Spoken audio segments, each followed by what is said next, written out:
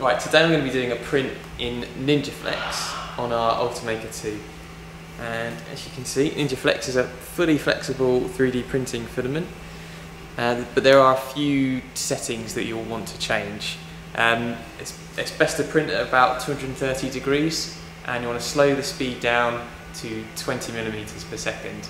This is pretty crucial, as otherwise your prints will just completely fail. But use the right settings and this stuff's brilliant.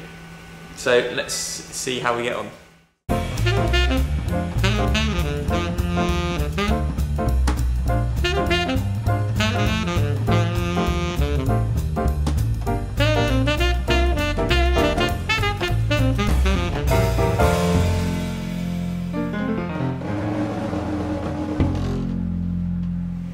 Right, so here's our finished strap. As you can see, it's really quite flexible. And there you go.